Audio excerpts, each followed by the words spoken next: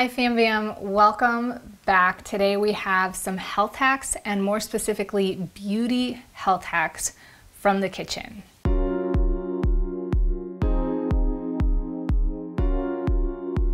So I was trying to think of more things to film and I thought, why not change it up a little bit and share some of my little beauty secrets, if you want to call it that. I'm not much of like a beautician or like beauty person, but I do like taking care of myself and making sure that I do it in a non-toxic, conscious manner. And over the years, there have been some beauty hacks that I have grown accustomed to utilizing regularly, and I thought I would share them with you here. So if you like this video, let me know by hitting the thumbs up, please. And as always, leave your questions and comments down below. If you're new to the channel, subscribe on ways to level up your current reality. So the first beauty hack that I have for you is actually a really simple teeth whitening hack. And I don't whiten my teeth, but every so often, if I feel like they're not super smooth, you know the way that it feels when you get back from the dentist, your teeth feel like pearly white and smooth, like almost slimy. I like my teeth to feel like that all the time. And over time, in between cleanings, there happens to be like buildup from your saliva, and that's not a bad thing, but I like to keep it off.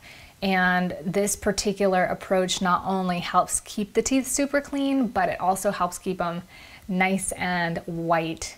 And if you do it regularly, it actually becomes a whitening technique that's pretty effective. So you only need 2 ingredients from your kitchen or your house. The first ingredient is baking soda, and the next ingredient is peroxide. And the approach that I use is taking a pinch of baking soda on my fingertips and rubbing this around each tooth, using my finger as sort of a buffer or a scrubber. So don't put it on your toothbrush because the finger covers more surface area, whereas the bristles just kind of move the particles around, and you actually want the baking soda to smash in between your fingers and your tooth, and you're kind of buffing it down. Now I got this tip from a friend, so I can't take full credit from it, but my friend gave me this tip and it works so amazing. When you're done buffing all your teeth, you're just going to take a swoosh of peroxide, swish it all around, then spit it out.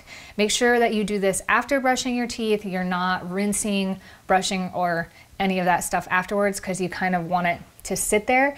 And if you do this once every week or once every month, it keeps your teeth looking amazing. The next beauty hack that I have for you is something new that I'm trying. So I don't really know the results yet, but what I've seen online, it's the most amazing and effective way to do this. If you have sunspots or aging spots anywhere on your body or your face, all you do is take an onion and apple cider vinegar. So you're gonna take the onion in a mortar and pestle or in a plastic bag, and you're gonna smash it all up, add a splash of ACV, take a cotton swab, dip it in there, and then put it on your sun or your aging spots for anywhere from 10 to 20 minutes. When you're first starting, start low, like 5 minutes, see how it feels. Wash it off with face wash, do your normal face care routine, and do this every day or a couple times a week until you see your age or sunspots lighten. This is something that a lot of people don't know, that age spots or sunspots are actually a discoloration of melanin on the surface of your skin. So it's actually pretty easy to treat surface level, and it saves you a lot of money from trying to go to like laser treatments or doing like toxic chemical peels or something like that, which I don't even know if that's how you would approach it. But I want to thank, I can't remember who, I'm going to stick the link below for their video on this because that's where I got this tip. So another one that I can't take credit for, but I will also let you guys know, if you're interested, what the results are on my sunspots. So another beauty hack that I really love adding to my nighttime routine is serum for the eyelashes. And the way that I usually make this is with plain vitamin E or castor oil. I just like going really simple, but if you really want to spruce it up, and I think what people say online is it's more effective, use castor oil, some aloe vera, and mix it with the vitamin E.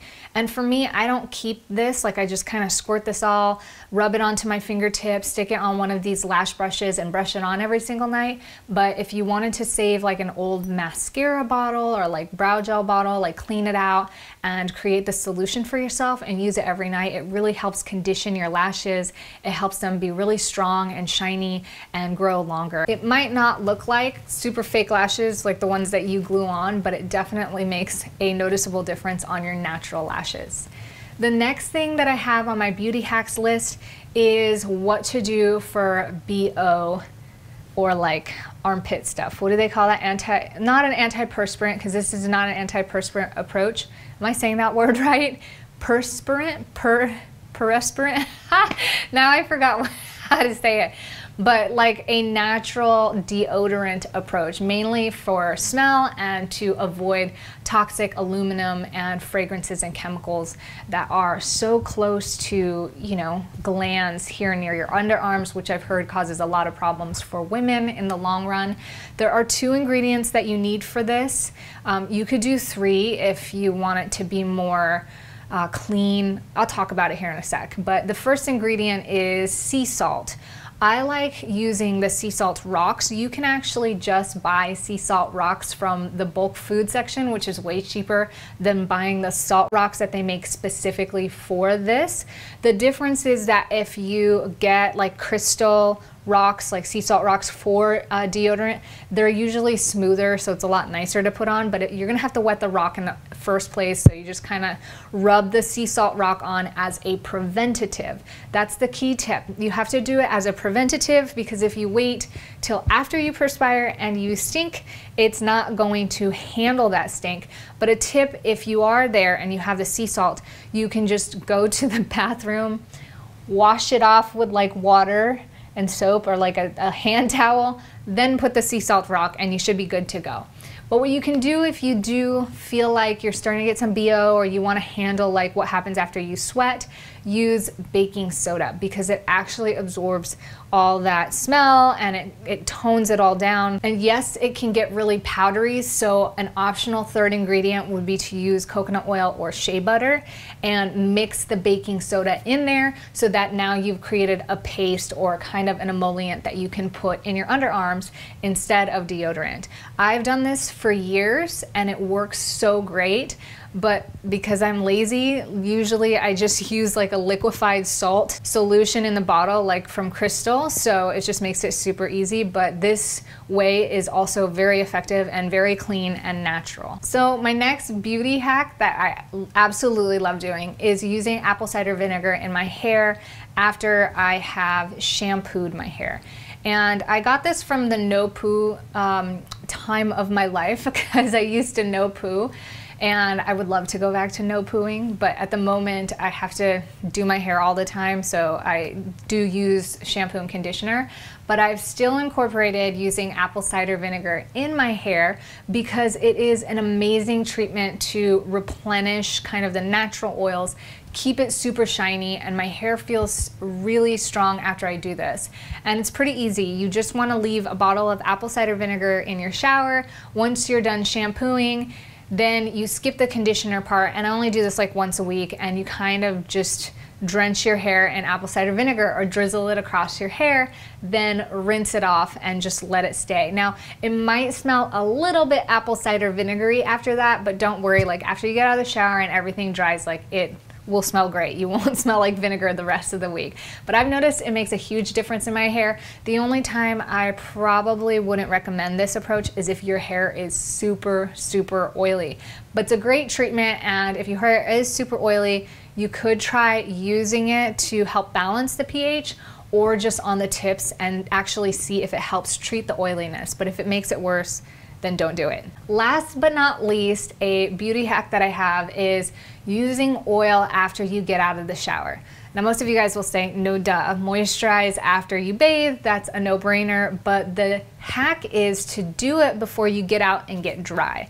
I used to use baby oil a long time ago, but the mineral oil or petroleum-based products are not really clean or good for you, so I have now swapped it with either a cold-pressed vegetable oil, or my preference is jojoba oil. Sometimes I'll use avocado oil, it's a little bit thicker, but you want to do this when you're wet because for some reason the oil locks in the moisture. It makes your skin so amazingly soft.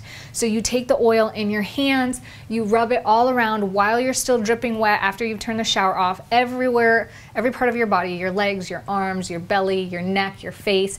Then when you grab your towel, dab yourself dry. Don't wipe yourself, just dab yourself dry, and your skin is gonna be feeling so amazing. It's probably one of my favorite things to do because my skin typically runs on the dry side, but it's a great way to moisturize and lock in that moisturization for a long period of time. So I hope you guys enjoyed these health/beauty hacks straight from your own home and kitchen. They're super simple. Each one uses like no more than 2 or 3 ingredients.